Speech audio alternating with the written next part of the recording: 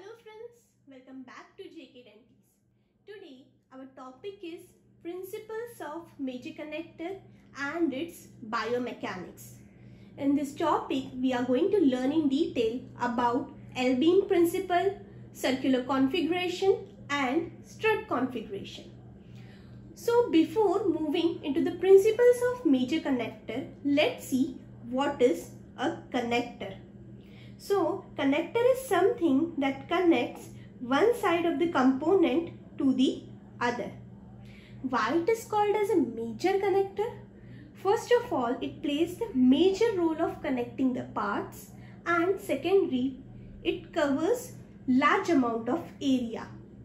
That's why it is called as major connector.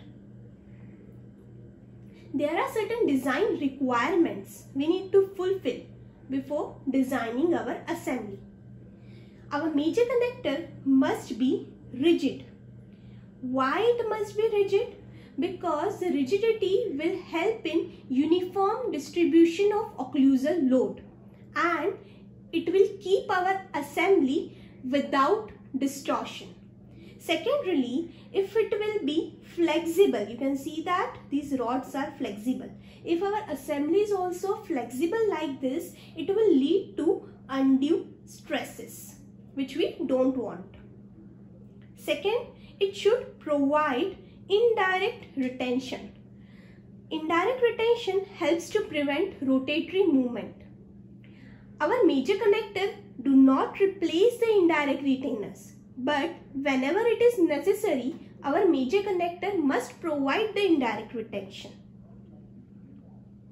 It should protect the soft tissues. Obviously, our assembly should not cause any harm to the tissues, as well as it should maintain the vertical support.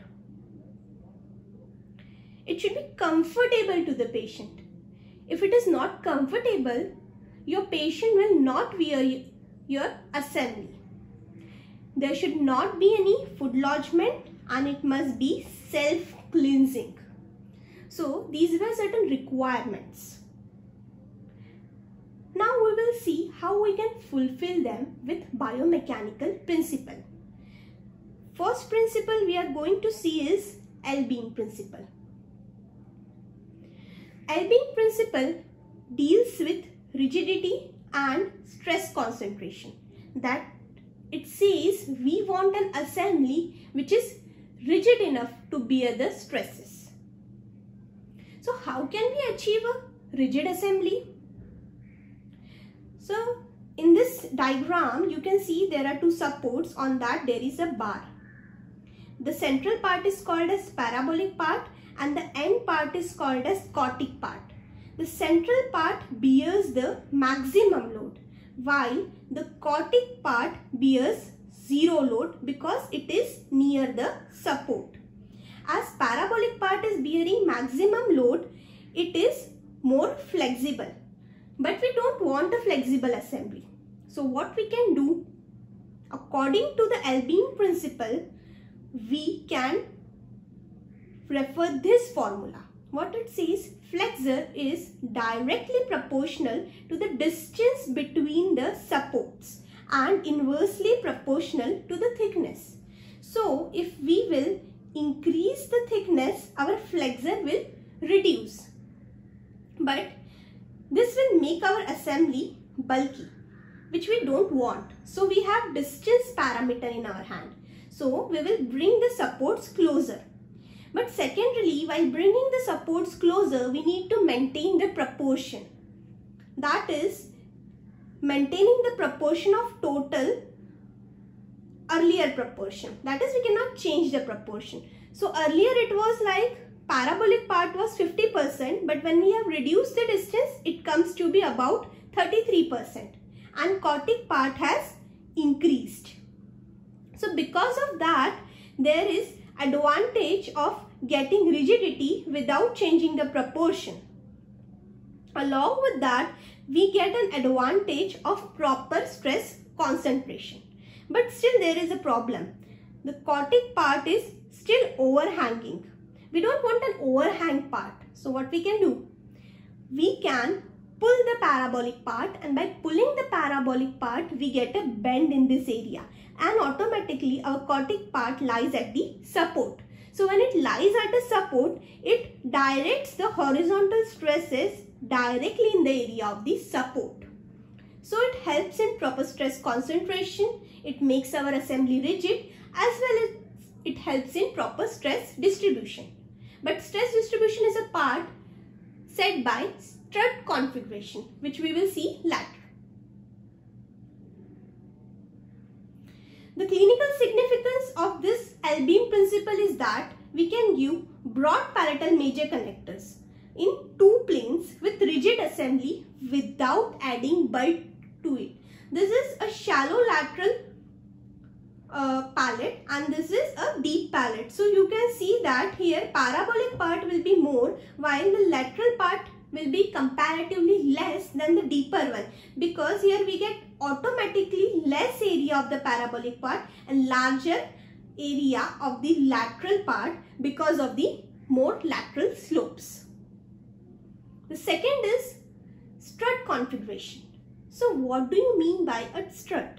Strut is something that are strands. You can see this is a bridge, on that there is strands. That strands help us for additional support. Also it helps to distribute the stresses. Strut configuration says it helps to direct the horizontal stresses in the lateral direction in the area of the support, or you can say in the area of bone. You can see this in the diagram, the stresses are being directed. This configuration is helpful in the part of rugae, as rugae act as a secondary strut. The rugae helps us in stress distribution. Then comes circular configuration. As you can see, in the circular configuration, this is a circle. Circle is a continuous unit with no end. So stresses can be distributed all over the area of the circumference. So there is infinite stress distribution. What is the clinical significance of that? It helps to reduce bulk of major connector by giving a closed assembly. Now we will move on to the design consideration. So these were some biomechanical considerations we need in our design for getting a rigid design for stress concentration and for proper stress distribution. Design consideration says there should be at least 6 mm of gap of the anterior plate of the major connector so that your gingiva is not impinged. Why? Because there is highly vascular marginal gingiva, and in mandible it requires 3 mm of relief. Secondarily, it should be parallel and the part of the framework adjoining the tooth, that is this part, must be hidden in the embraces.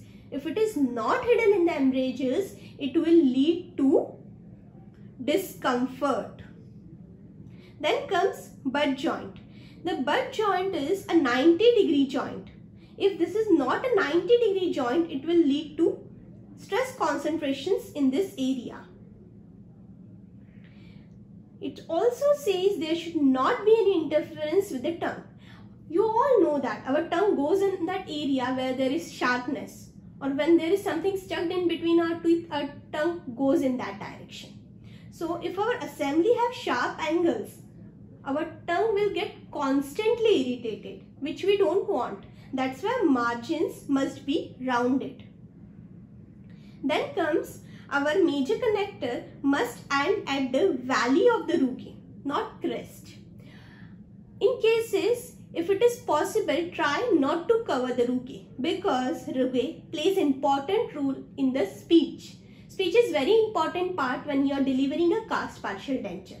But if you are covering it, you need to end up into the valley of the rugae, not at the crest. So you can see this is crest and this is valley. So your major connector anterior part must end somewhere here.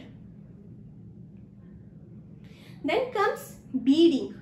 Beading is something creating depression in the posterior area and if there is anterior posterior bar, then creating a depression in the anterior area. Why you need to create that? This depression comes as an elevation, and this elevation helps to maintain the seal. Also, it prevents any kind of food lodgement. Last is tori. Tori is, you all know, it is a bony protuberance. So, it will cause interference if you give full palatal major connector. So, you need to create a window for the relief of the tori. That window helps in relief and also gives advantage of a closed assembly like an antero-posterior palatal strap, or you can say antero-posterior palatal bar. In the anterior-posterior palatal bar, or you can say strap, you get advantage of circular configuration, you get advantage of rigidity, that it is playing the role of L-beam principle, and also the strut configuration where there is proper stress distribution. That's why it is considered better assembly. I hope you have understood the topic very well. I have explained you about basic of major connectors, its design considerations, its biomechanical principles and clinical applied part. If you have any doubt, you can comment in the comment box or you can mail me. Thank you so much everyone for your response, and don't forget to press the bell icon and subscribe to my channel, and don't forget to like and comment. Thank you.